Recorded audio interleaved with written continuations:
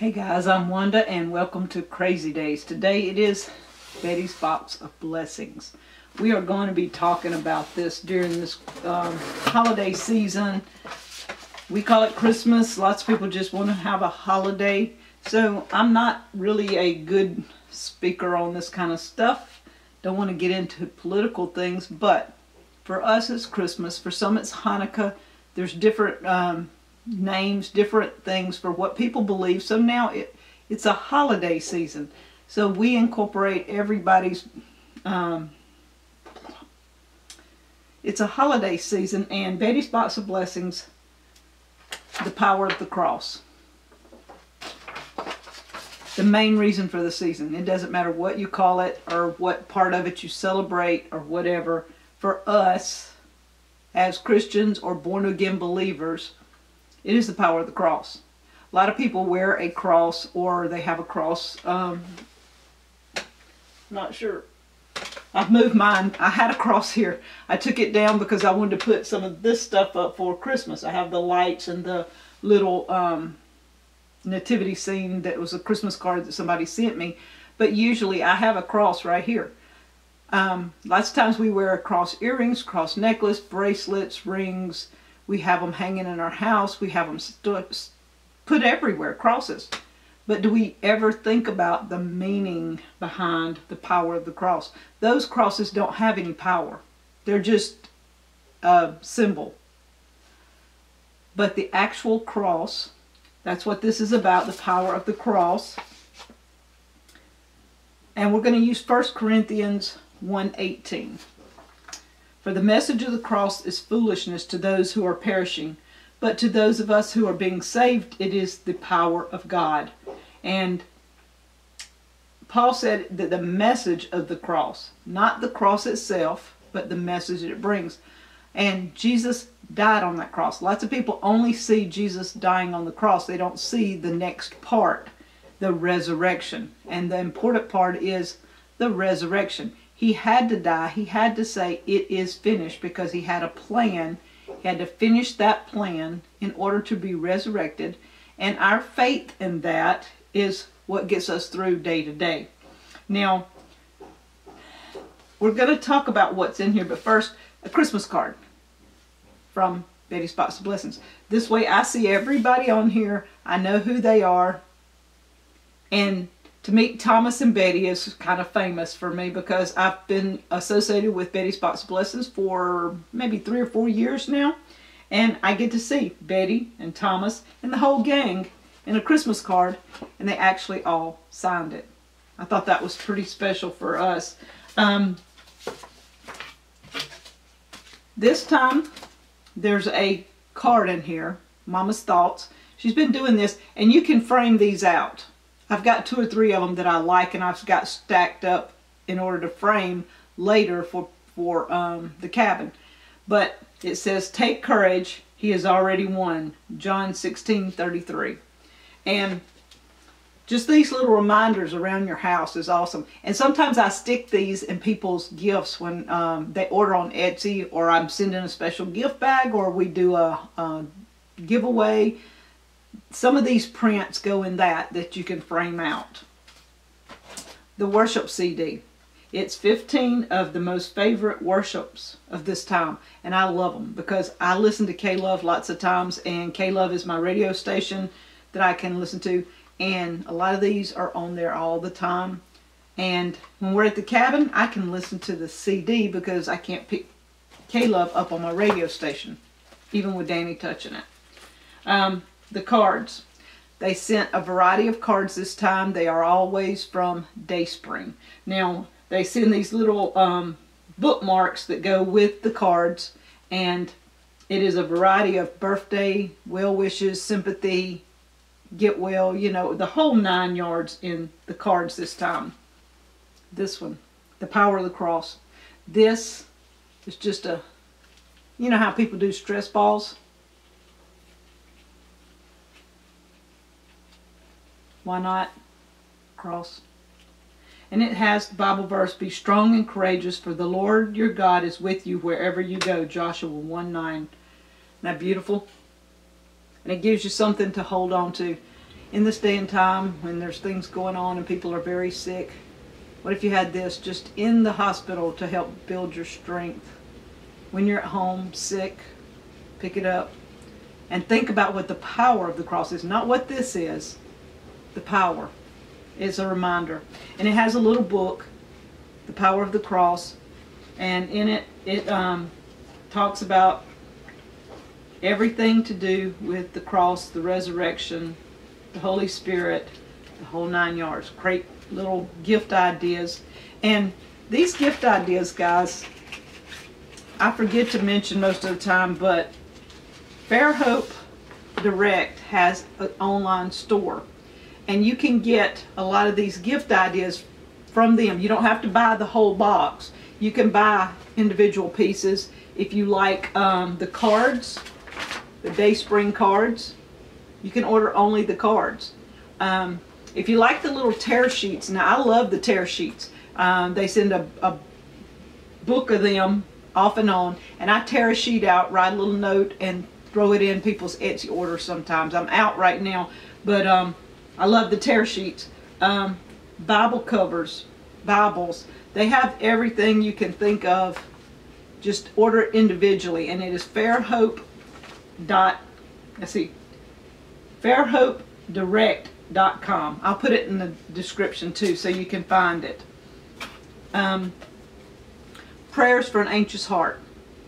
Now this is a journal, and it was inspired by Philippians 4:6-7 to help strengthen your heart and connection to the Creator.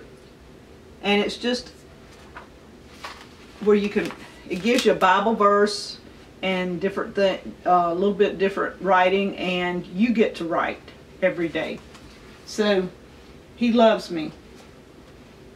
This comes from Romans 8:38 and 39, and it is this one, different versions. Each one is different. Sometimes it's a King James, sometimes it's the CEV, sometimes ESV, NLT, NIV.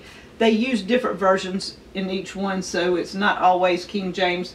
But you can look here at Fairhope Direct and see if you want just King James quotes, they probably have those too in journals. I am convinced that nothing can ever separate us from God's love, neither death, nor life, nor angels, nor demons, nor our fears for today or our worries about tomorrow. Not even the powers of hell can separate us from God's love. No power in the sky above or in the earth below. Indeed, nothing in all creation will ever be able to separate us from the love of God that is revealed in Jesus Christ our Lord. And then the writing below says, Lord, these verses cover every obstacle my imagination can come up with, thinking that you don't love me. The enemy tells me that I have to be good enough to earn your love, but that is such a lie. He tries to convince me that I'll never measure up and that I can't expect you to love someone like me. I failed more often than I can remember. I've missed so many opportunities to tell others what you've done for me. I might as well deny I even knew you. But I judge others, or I treat them like they aren't worthy. I want people to see you in me, but my failures get in the way. Thank you for loving me anyway. And I think we all can say that. Everybody. Be honest with yourself. You judge people whether you expect to judge them. I always do. I know I do. And after I've said something, I'm like, So how can God love us? You know? You don't love me because of what I've done. And that is absolutely amazing, because we all have done things that we regret. You love me because of who you are, and you've proven that love by giving your life to save me. Help me always to feel assured of your love so I can pour it out on others. Amen. And then you have your place to write. And to me, that is so true. Danny and I just want to express to you our love, that we love God too. We love this lifestyle, but we also love to share with those that don't love this lifestyle. We have many people that watch us that don't homestead. And there's no reason that you can't be a part of God's world too, and know that this love that He has for you, even though you've messed up, you can do it. God loves you. Let me show you something. To me, this is just amazing. People asked all the time, what should I do? I'm not a Bible reader. I've never read the Bible. I don't know where to start. Danny and I tell people, Matthew, Mark, Luke, and John. Start there. And somebody says, well, don't you want to start from the beginning and read up? Matthew, Mark, Luke, and John tell the story of Jesus. If you can get through the story of Jesus and understand his life and why he came to this world and how he died and how he was resurrected and the whole lifestyle he lived, then you can go from there and start reading the rest of the Bible and picking up the backstory and the beginning from Genesis on, and you can read the Revelations, which will give you the front story of what's coming. But Matthew, Mark, Luke, and John, they put it in chronological order. And I just think this is amazing. It puts all four of them, because they all four tell the same story a little different. Some of them don't go into as much detail on one thing. Some of them go into more detail on something. And it's amazing. So the chronological order of the life of Jesus Christ. I think that's awesome. It really is. So if somebody would like to be able to read this story from beginning to end, it's in any Bible. This one just tells you chronologically, gets little commentaries and different things in it. And if you'd like this, let me know. I'm going to send this to somebody. Just write, hey, I've never read the Bible and I would like this. Or I have a friend that has never read the Bible that might help them. I have a son, a daughter, whatever. Put it in the comments below, somebody you would like to see have this book. And we're going to just draw somebody and see who it is, send them this book, and hope that they get a blessing out of learning about the life of Jesus Christ. So I've been with Bette's Box of Blessings probably, like I said, 3 to 4 years, probably close to 4 years. And I love every month getting something from Bette and Thomas and the gang at Bette's Box of Blessings. They're a blessing to me, and they've been a blessing to others. I send out some of these cards to friends, and they just love them. They love getting cards. I saw something on Facebook where somebody was talking about Christmas cards. People don't do Christmas cards anymore. This year I sent out a handful of Christmas cards to people because I won't get to see all of them at Christmas. With the way things are going, we may not get to go anywhere.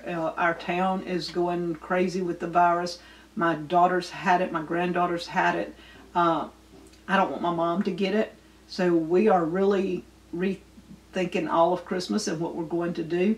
So I sent out cards for the first time. I send out 1 or 2 to special people every year, but this year I sent out a few cards.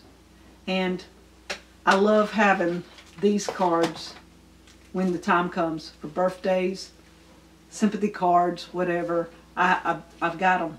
Sometimes I just send somebody a card just saying, hey, it's fun. I want to thank Bette and Thomas and the gang. And guys, if you don't know Jesus as your Lord and Savior, get into the book. Pick up a Bible. You can get them even, well, I say that. Usually this time of the year you can get them even at dollar stores for $1 to $5. They may have went up. I haven't done any shopping in a couple of years, so I really don't know. But you can go online to fairhopedirect.com and you can order one. You can read it. And if you would like the chronological one, or you know somebody that would, comment below, guys. I'll talk to you later. Thank you from Crazy Days.